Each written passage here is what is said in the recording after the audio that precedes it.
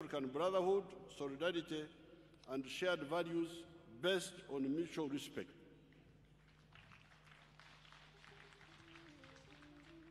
We can also share our experience with those beyond the African shores on the basis of mutual respect. If you want to know what we are doing in a respectful way, we can share with you, but no lectures.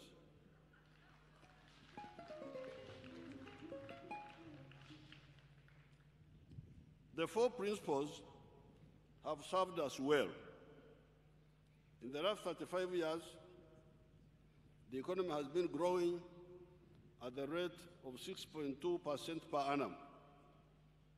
It now stands at 40.5 billion if you use the exchange rate method and 116 billion if you use the PPP method. With the activation of the oil sector, which has been dormant ever since 2006, when we discovered the petroleum, and if you add the expected average growth rate of 6% per annum post-COVID-19, the combination will expand the economy to an estimated $67 billion by 2026 using the exchange rate method and 193 billion using the PPP method, meaning that the economy will be growing at the rate of between 9–10% in the initial years of oil production. This rate of growth, although reasonable, is not what I want. With the rise of the literacy rate from 43% in 1986 to now 76.5%, we can achieve much higher, much faster rates of growth, and I will see to that. These rates of growth, 6%, that is calculated by abantu bamwe aba finance abo beba barebyo naye nze speed yange egenda kusinga eno ekyo kyaffe kyawano munda temukikyusa mukireke. We have achieved rapid rates of growth in some sectors. These isolated positive rapid rates of growth can be generalized throughout the whole economy. There is a French phrase that I have never forgotten since my aborted attempt to learn French 59 years ago in 1962 at Ntare. Apart from fermer la porte, ouvrez la porte, je ne comprends pas, etc. I will never forget the phrase, dormir beaucoup. Certainly in Uganda, I do not know about the other parts of Africa. There's been a lot of dormir beaucoup. Kulambara, Nino Matek, Okwebaka, Kugweshegera, Kulala Sana, too much sleep. In Uganda, yesterday I was talking to one delegate, I will not mention the person, the delegate who is sitting here, but I will not mention the person for diplomatic reasons. That person was saying that, but you people, how do you manage to be poor here? With so much rain, so much good soil, and you are poor? Somebody is sitting there in the audience, but I will not tell you who that person is. He asked that question, which I've been asking you myself.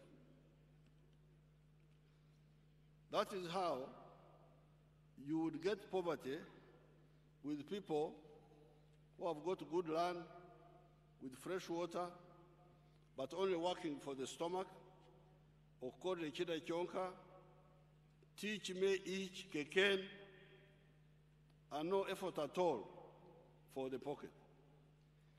Sleeping, however, is also good in its own paradoxical way. There are so many things you do not worry about because you are asleep.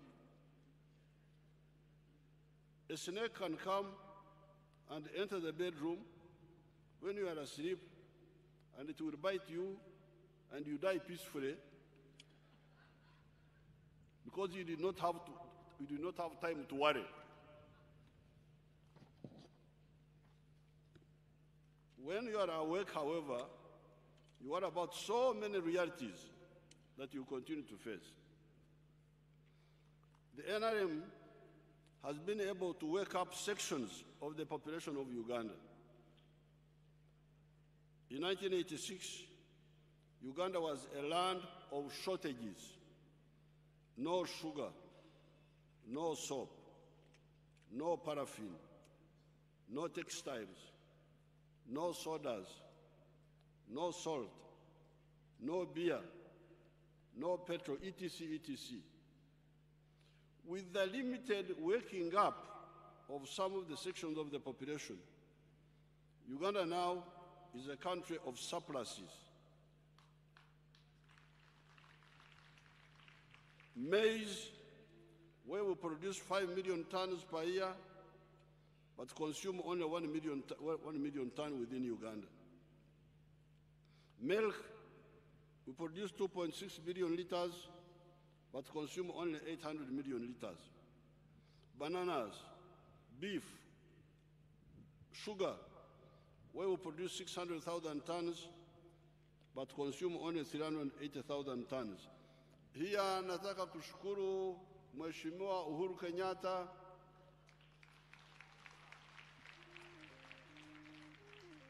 amenipatia mkataba wa tani 90,000 kwa kila mwaka.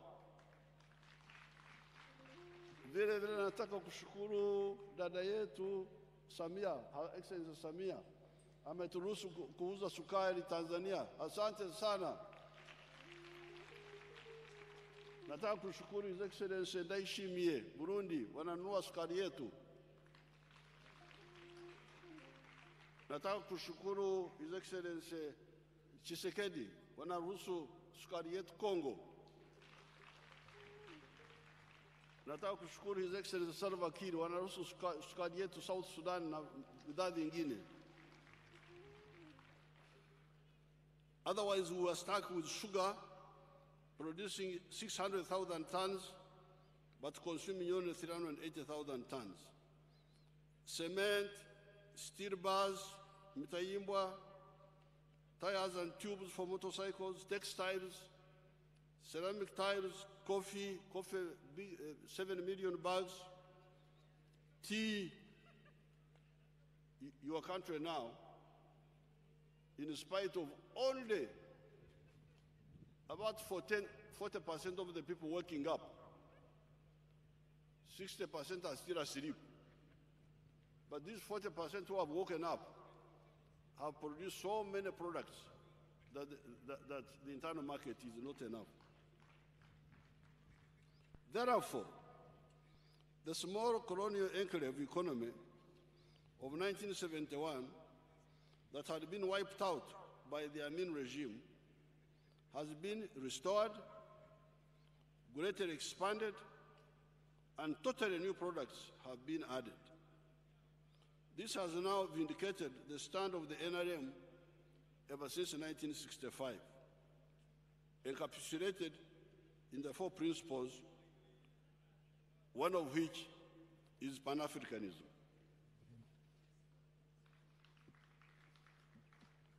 Some of the people in Africa, here in Uganda, they talk of tribes. The tribes, religion, oh. Now, let them buy the sugar now. Let the tribes buy the sugar. If the tribes are important, why do we have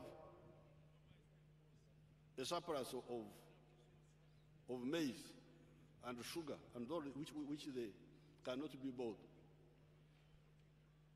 The NRM has been telling you from 1965 that Pan-Africanism is the way for Africa to go. Now that you have woken up a bit, you are now seeing it for yourselves now. The question is, when all the Ugandans wake up and start using their assets fully, land, labor, capital, to create more wealth in the four sectors of commercial agriculture, industry, services, and ICT, who will buy or utilize all those products? Will the internal market of Uganda be enough? The answer is a clear no. The internal market cannot be enough. If serious production takes off in Uganda and also in the other African countries. Do we need examples? Look at China and India. Each of them has got an internal market of 1.4 billion people. Yet they have been greatly assisted by exporting to other countries, including the African ones. How could then the population of Uganda of 46 million people be considered enough to sustainably stimulate and absorb the enhanced products of the Ugandans that have woken from the sleep of ignorance about modern opportunities? This is the moment the Ugandans and the other Africans need to answer the question. Is this generation of African leaders determined to build a Latin America in Africa or a United States of Africa in Africa? In 1976, when the British settlers in North America got independence, they wisely decided to unite the 13 colonies of the British, of Virginia, New York, New Hampshire, Massachusetts, Maryland, Connecticut, Rhode Island, Delaware, North Carolina, South Carolina, New Jersey, Pennsylvania, and Georgia. They have been adding other states ever since. That is how you now have the mighty United States of America. The Spanish colonies in South America, on the other hand, decided to remain scattered into the 18 countries of Latin America, of Mexico, Guatemala, Honduras, El Salvador, Nicaragua, Costa Rica, Panama, Colombia, Venezuela, Ecuador, Peru, Bolivia, Brazil, French Guyana, Paraguay, Chile, Argentina, and Uruguay. What is the result after 246 years? Prosperity in the United States of America and misery in Latin America, almost universally. How will a big business enterprise in Honduras, population 9.9 million, Guatemala, 17.9 million, Costa Rica, 5 million, Panama, 4.3 million, etc. How will these enterprise, big businesses succeed? How will they succeed?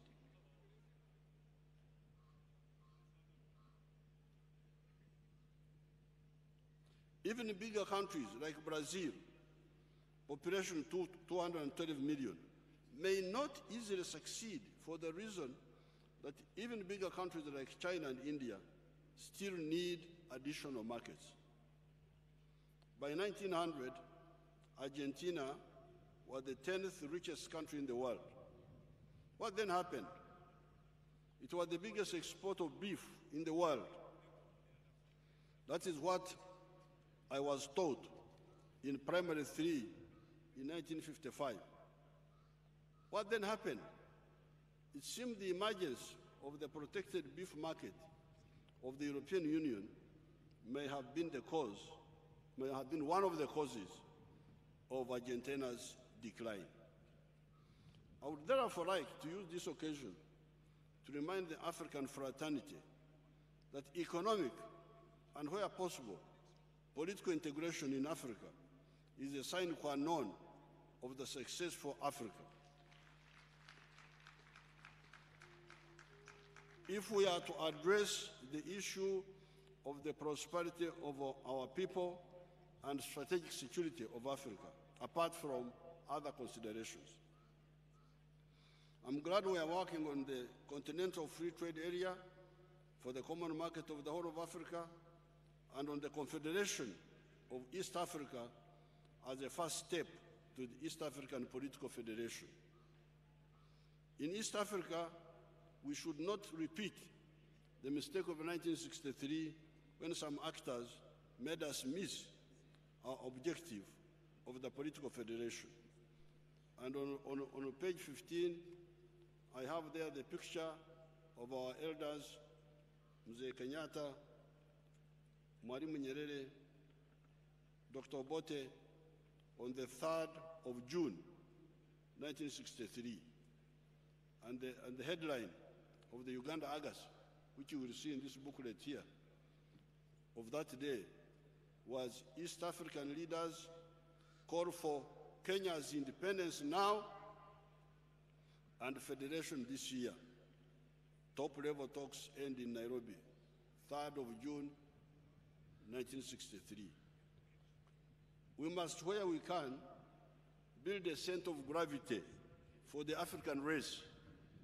The African race must have a center of gravity.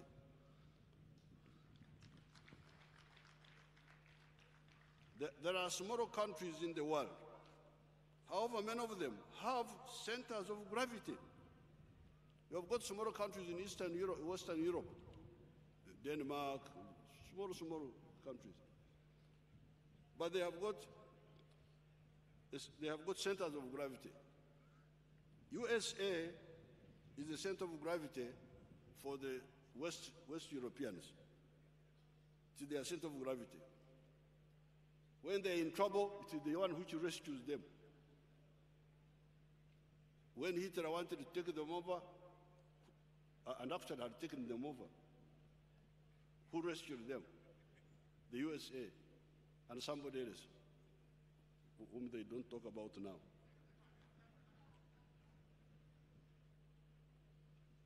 Russia, for the Balkans. The Slavic nations of Eastern Europe have a center of gravity in Russia. China for the Far East. India for South Asia.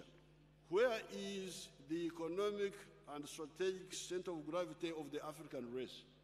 Where is it? When you see black people suffering almost everywhere the black people are suffering. You put on TV, you'll see black people suffering all over the world. In Africa here, they are suffering.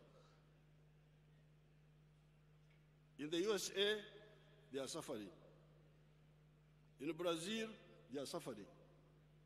It is partly on account of lacking this center of gravity.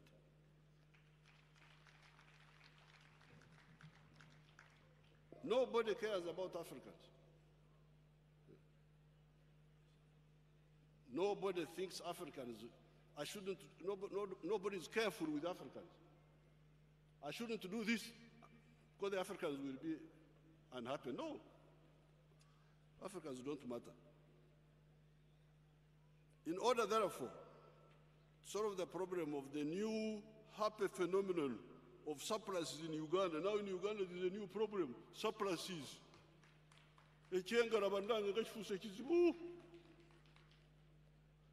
Amaido, Duma, Ebikado, Binji Kamara. So Echengara has become a problem. But the Chengara is a good problem. In order, therefore, to solve the problem of the new happy phenomenon of surpluses in Uganda, we need to deal, along with our brothers and sisters in Africa, with three issues: regional and continental integration, to unite the regional and continental markets, to support production of goods and services better. Higher purchasing power in Uganda so that Ugandans can buy more. This is the answer for the markets. Number three, and good quality products at comparative costs that can be accepted in national, regional, continental, and international markets. These are the three answers to the issue of Echengera, surpluses, which is a new problem in Uganda. To intensify the struggle for socio-economic transformation, we shall aggressively and without compromise deal with some obstacles. Ekisanja kino bannange, ekisanja kino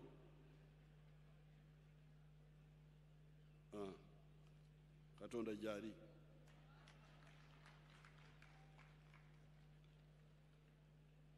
There was some resistance by some parasite groups to our policies of creating and properly using the wealth funds, such as Operation Wealth Creation Money, Youth Funds, Women Fund, the Myoga Fund, etc. We have been having resistance on that. Era nsanyuse abazzukulu bange ab'omu ghetto nabo bali wano bazze bali awo. Ab'omu ghetto gye muli, waliwo ab'omu ghetto bali awo. Naye bw'owulira ensonga zaabwe ziva mu bakulembeze, abakulembeze be baleeta ekizibu. Ze nseke enzibikidde.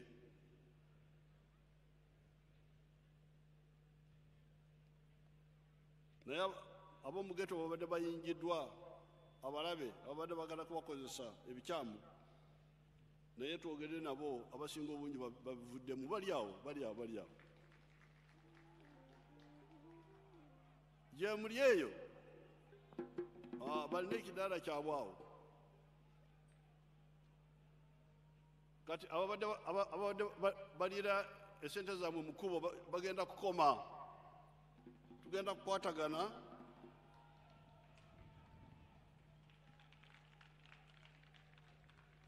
Omuganda wagambira nti ekiri mutu kimanyi bwananyini kyo.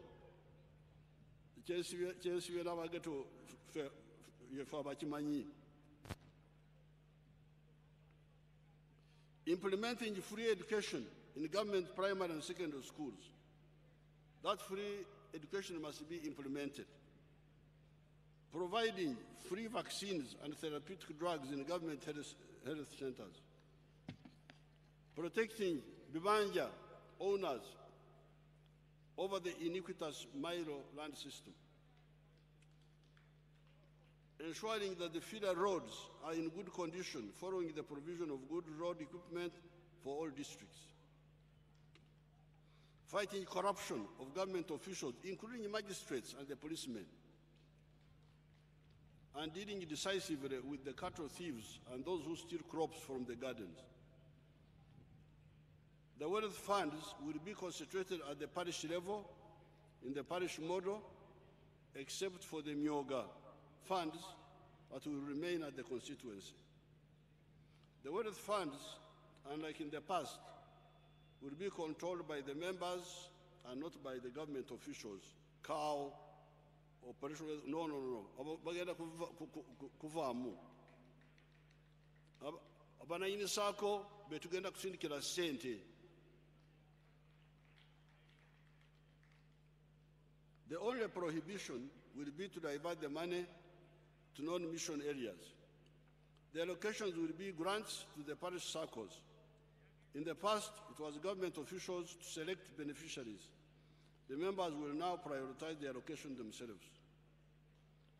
With free education, and after due consideration, there will be no head teacher that will be tolerated if he or she reimposes school charges.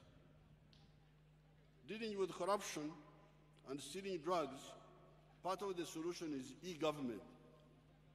All government transactions will be computer-based, no more human-to-human contact. This will be easier to monitor, even for remote supervisions. The corona pandemic hit some sectors badly, especially the hotels, the performing arts, the border-borders, the sportsmen, etc. This financial year and the next financial year, we have put aside $464 billion, about $130 million, to help these groups as soon as the residual lockdown is removed.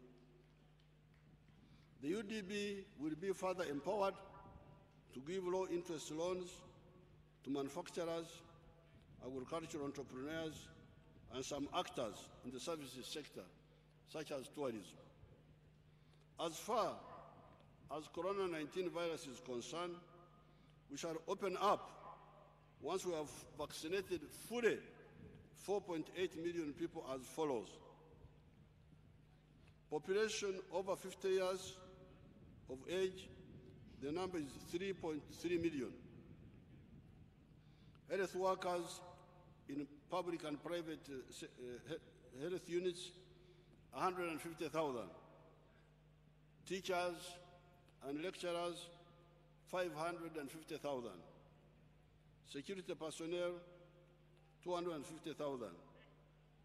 Those with comorbidities, although they are below 50 years, those are 500,000. Total, 4.8 million. Until today, we have so far vaccinated 375,000 people. Apart from importing the vaccines from others, we are developing our own vaccine, able to deal with all the known variants. When we are trying to look for the vaccines, for the equipment, we are being told about Africans. Africans, you shouldn't make vaccines. You should import. That's what they were telling us. You want equipment for vaccine? What? You Africans, what for? Your job is to import. But I rejected that. We shall import once or twice, and we shall make our own vaccines. We are moving very well. Only that we delayed because of our slave-minded public servants who waste so much time because they have no confidence in themselves.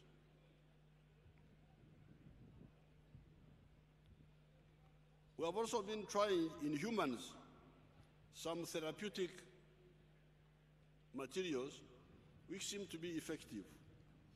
Our diagnostics are reaching industrial level, and we have finalized the construction plans for the diagnostic factory. Construction should commence soon. On prevention, the tough measures we took limited the damage. Until the 8th of May, we have had 442,226 infections, 41,652 recoveries, and 346 deaths. Finally, I thank their excellencies that have honored us with their presence on this occasion.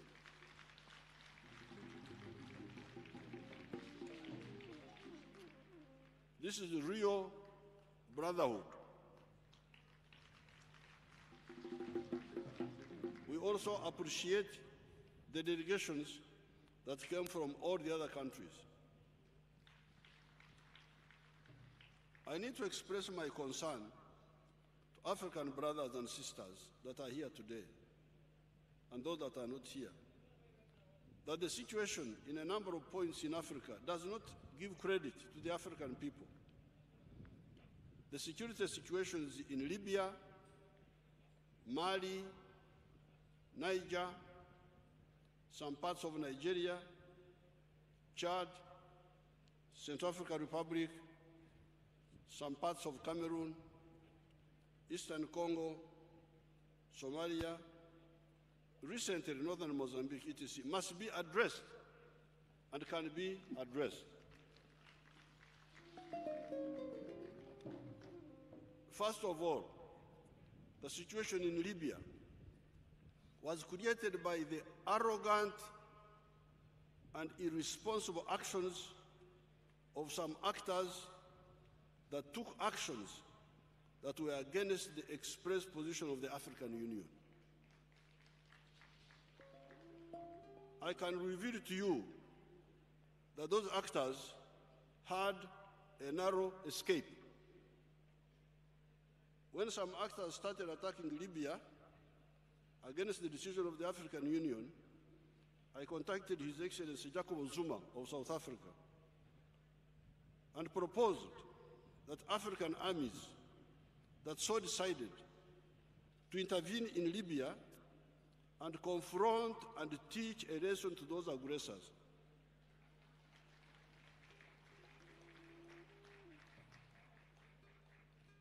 We were let down by Muammar Gaddafi, who abandoned Tripoli without a fight. Although at that time I did not have direct link with Muammar Gaddafi, I advised his envoy, who came to see me here, to turn Tripoli into a Stalingrad. With H.E. Jacob Zuma, we had to work out a solution for the aircrafts and cruise missiles that some people use to attack defenseless people from far away, so that if the aggressors so wished, could come on the ground and we fight man to man.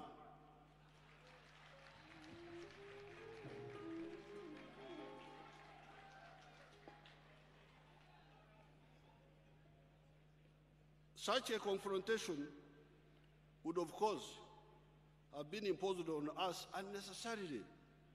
We have, since a long time ago, stated that the African patriots, like we in the NRM, are neither pro-West nor pro-East. We are first and foremost pro-Africa. Because there is something called Africa.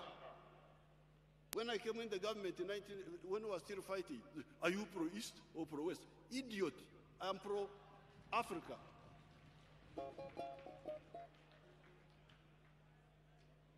I cannot be here to be pro-others, but not pro myself.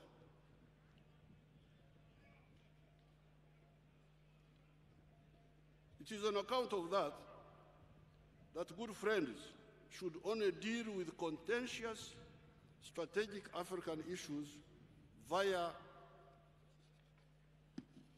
the African Union. Bypassing the African Union is not acceptable when it comes to dangerous strategic African issues. We have no interest in fighting anybody except poverty and underdevelopment in Africa, starting with Uganda. However, some actors are always in search of enemies. They are looking for enemies. You are not an enemy, they declare you an enemy. Okay, if you want to be an enemy, we can sort out issues. Our role there is to advise those who are advisable, but also do our patriotic duty if unavoidable. Unfortunately, the Libyans collapsed quickly. On account of that, much of Northwest Africa has been with security problems that were not there before. Libya, Chad, Mali, Niger, parts of Nigeria, Central African Republic, and Cameroon. Who is responsible for this hemorrhage? I hear people talking about accountability. Who is accountable for this suffering?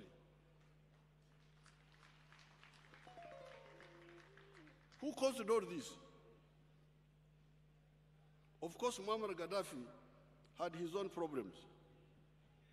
I had had the task of fighting him twice, 1972 and 1979, as he intervened in Uganda on the side of Idi Amin because Idi Amin was a Muslim. However, foreign armies attacking an African country against the express objection of the African Union is not a solution. The huge concomitant suffering of the Africans in Libya and the surrounding countries has proven that if any proof was needed.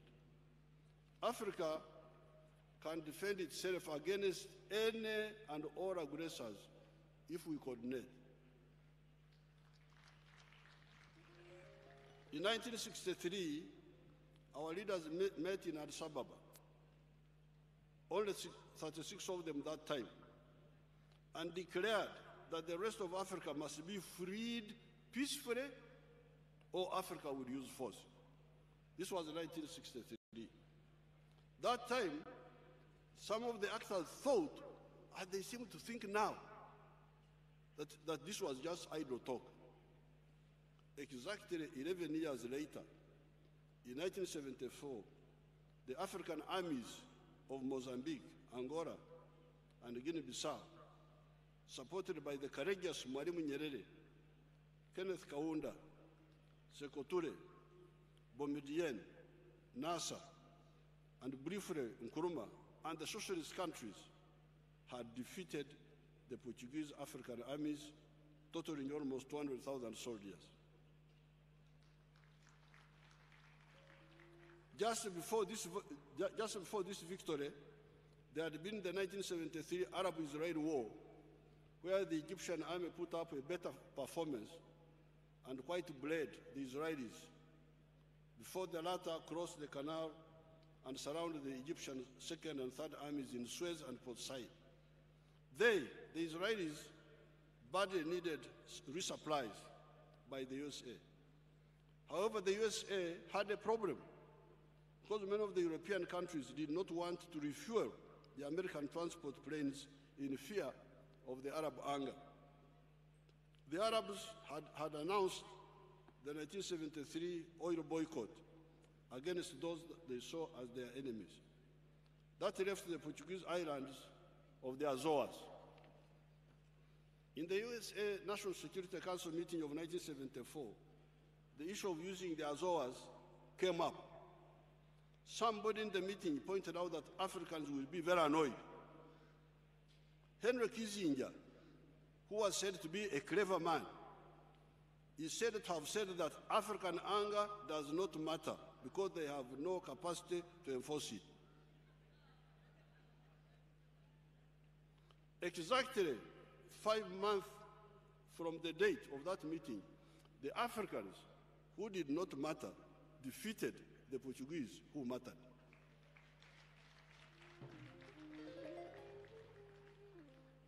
I'm told Kissinger is still alive. It would be good for his record if he cleared this allegation. It is up to us to show all and sundry that we matter and we have the capacity. We defeated the Islamic hoodlums in Somalia. When we went to Somalia, these idiots were calling us kafiri, that we are kafiris. Yes, we are kafiris, but this is our land. If you don't want to be in the land of the kafiri, go to Pakistan or to other places where you come from. This is our land. It is the land of the kafiris, the land of those Christians, the land of Muslims, which is our land. So if you bring your rubbish, we deal with you, like we did with those idiots in Somalia. We defeated the racist whites in Southern Africa. We can defend Africa if we act together and act right. Back to Uganda now.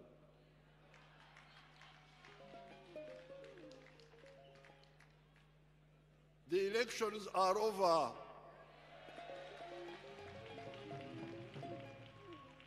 Akaruru kagwa banange.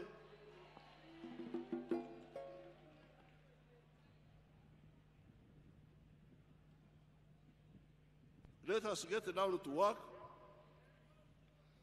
The 4 economic sectors where there are jobs and wealth are commercial agriculture, Emu, with the Chibaro, Chura, Aymar, Otita, counting profitability, industries, services, and ICT.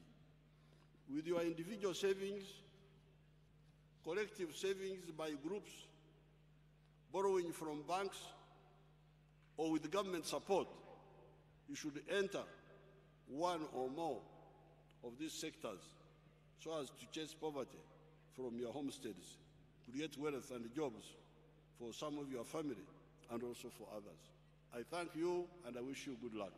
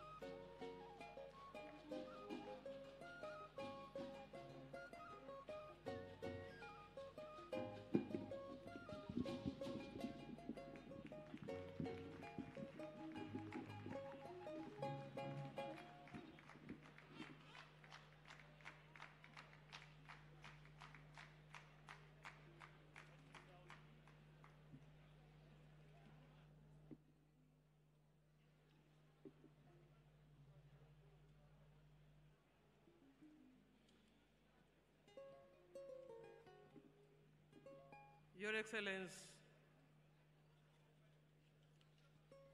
indeed, you are a God-sent leader to Uganda.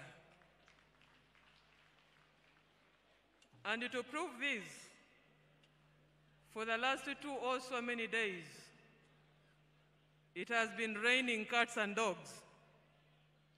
But today, even the rains decided to hold to see this function a success.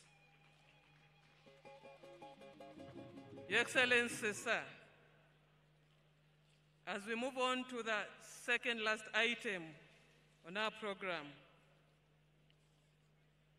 allow me to introduce a delegation from the Pan-African-led Women's Organization, led by their Excellencies Eunice Ipinge from Namibia, Dlamini Bathabede from South Africa, Sakilin Kama from Mali, Dr. Honorable Susan Kolimba from Tanzania, Tessa Ntashalikati from Eswatini, and Grace Kabayo from Uganda. Your Excellency, allow me present 2 cultural groups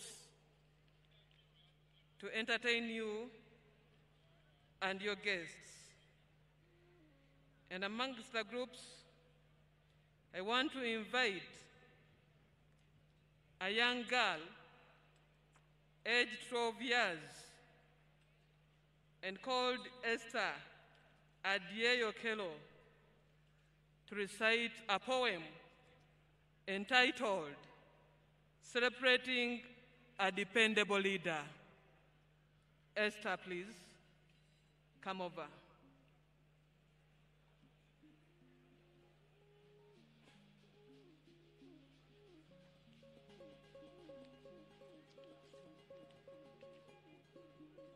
As Esther comes over, Your Excellency,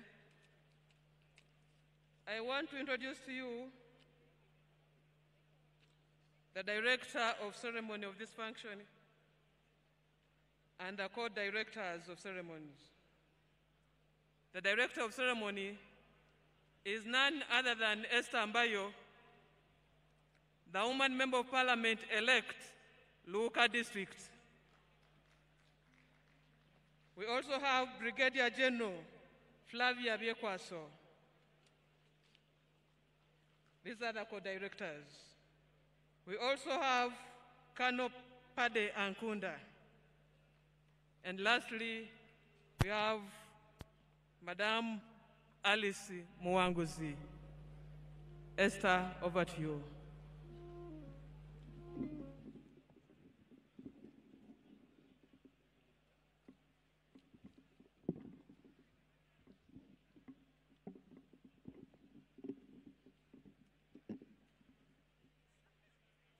Your Excellency, President Yoweri Kaguta Museveni, the First Lady, Honorable Janet Kataha Museveni, Excellencies, Heads of State and Governments, fellow humanity, good afternoon.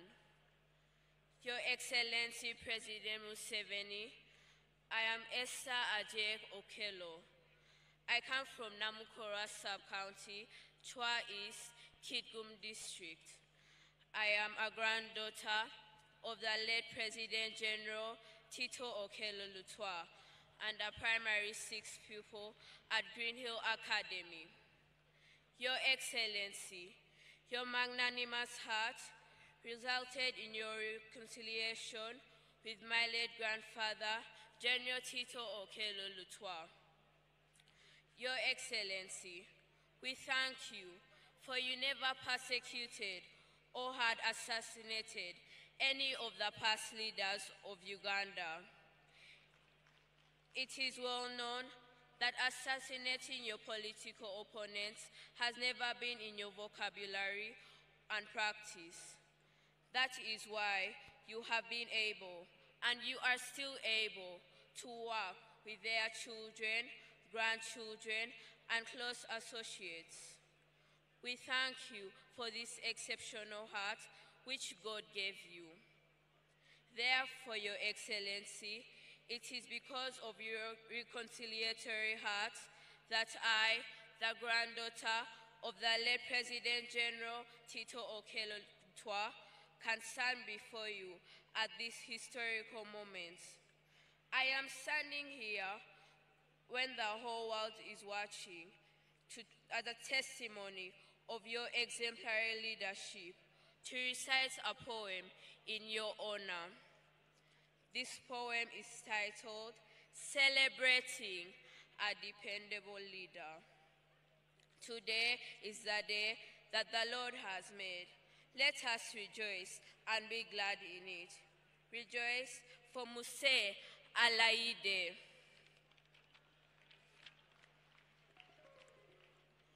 Lord, today, Ugandans stand in reverence before you to rededicate your servant leader, Yoweri Kaguta Museveni, to you. Your servant leader, who behaves not like the hired hand, we beseech your divine wisdom, protection, grace, and favor upon him and upon this great land.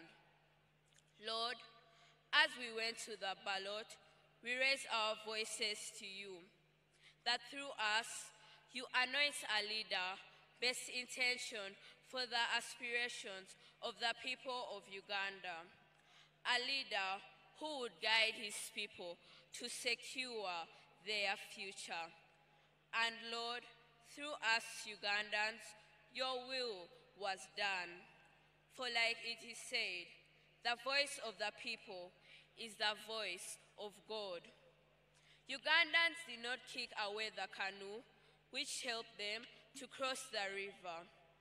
And thus, Lord, we are here to celebrate your will.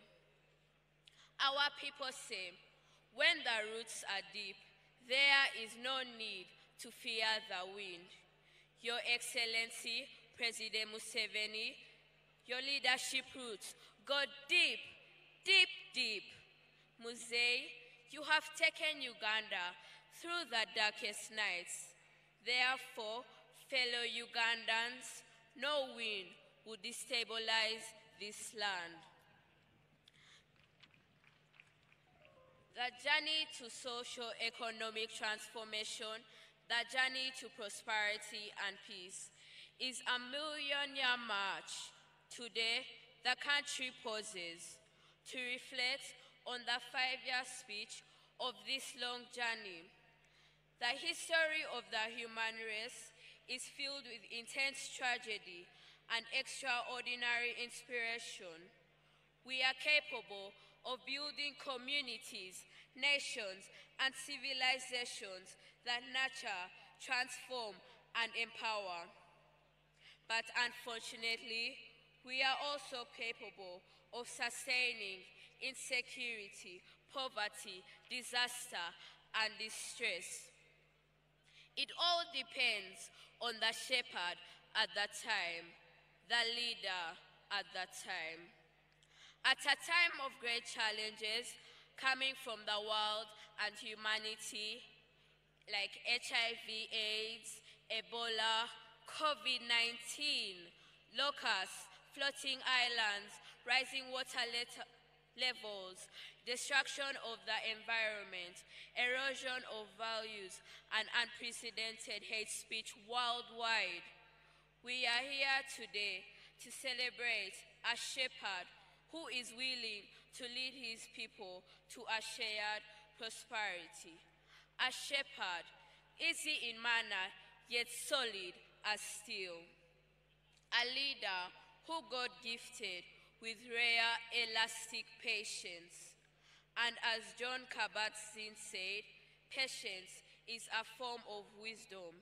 It demonstrates that we understand and accept the fact that sometimes things must unfold in their own times. He positively changed the course of Uganda's history. He wrote a new chapter for the women of Uganda, the women who never featured as an item on the national agenda, the women who were any other business, if at all, on the national grid, the women who are now on a visible and on a steady road to meaningful, not cosmetic empowerment. A leader who is always striving to give the youth a good livelihood, focusing on job creation through a myriad of projects. To date, children of universal primary education sit in the August House. President Museveni has given a voice to the elderly and the disabled. The women, the youth, and the disabled now have a voice in Parliament. We are celebrating a human being, not an angel. Did you hear me call him an angel? No. But it is right and fitting to call him an exceptional, exemplary leader. Here is a great Pan-Africanist, a man who never opens his mouth without mentioning how crucial it is for Africa to unite, for East Africa to unite, so that we can have a strong bargaining power and a strong market for our products. We are celebrating a leadership which talks and practices peaceful conflict resolution, a leader who has been instrumental in building regional and continental bridges of peace. He sends emissaries to grind millet, not to break the grinding stone. A leader, sower of mustard seed of stability, which has now grown into a huge oak tree, giving shelter to all Ugandans. He offered an olive branch and amnesty to those who fought to destabilize the country. And he has always embraced a broad-based outlook in government formation. A leader who always calls on board all Ugandans, irrespective of whether they have voted for him or not. A leader who knows that authority comes from God. God has a place in his life and calling. A leader whose rib, his better half, the First Lady, Honorable Janet Kataha Museveni, is God-fearing, cool, measured, knowledgeable, is always by his side as an anchor. The rib herself, a leader in her own right, giving testimony to the biblical, he who finds a good wife finds a good thing and obtains favor from the Lord. Seated at the helm of power are these two children of the Christian revival movement, both walking the talk. Like Abraham Lincoln put it, I walk slowly, but I never walk backward. There are still some gaps and challenges in so many areas, but this leadership has taken an appreciable giant stride. Today, you can travel on tarmac from the most southern tip to the most northern tip in the country. The country is connected. The oil pipeline running from Uganda to Tanzania is on course. Our land of Canaan is in sight. The story of national resistance movement achievements is too long to be condensed in a few lines. Today and always, Uganda's story must be told. Africa has the opportunity to reposition herself as the cradle of transformation, innovation, and peace. Your Excellency, President Museveni, Ladit Lobo, Omukulembeze, Chiongozi, Omwebembezi, Afande, Mzee. May this time be one inspired by African aspirations and our value systems of integrity, transparency, honesty, unity, and the spirit of Ubuntu. We are the people of the Great Lakes and the cradle of Africa. We are the leaders of our own transformation and will inspire the world for a unified, secure future. For God and my country. This poem was written by Honorable Mary Karoro Okurut. Thank you.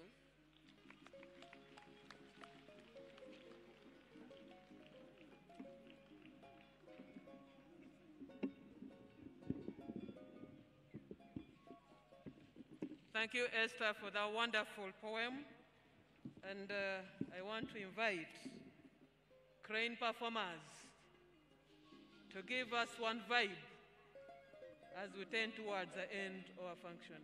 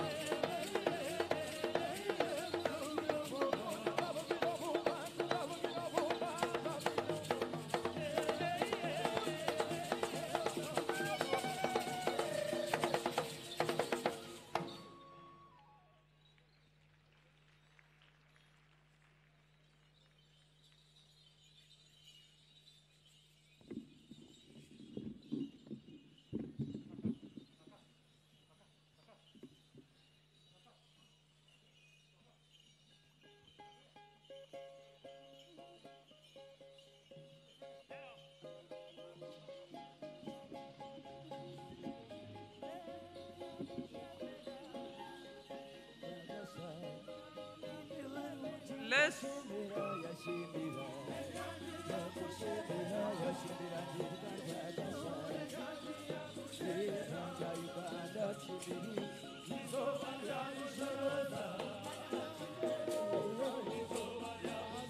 Crane performers, that is enough. Crane performers, that is enough, please.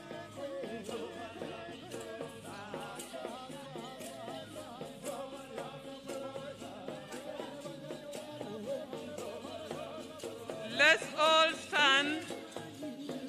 Let's all stand to singing the national anthems in a reverse order. But departure will also be in a reverse order. His Excellency the President will first see off his guests in the following order. We shall start from DRC, followed by Kenya, followed by Guinea, South Sudan, Namibia,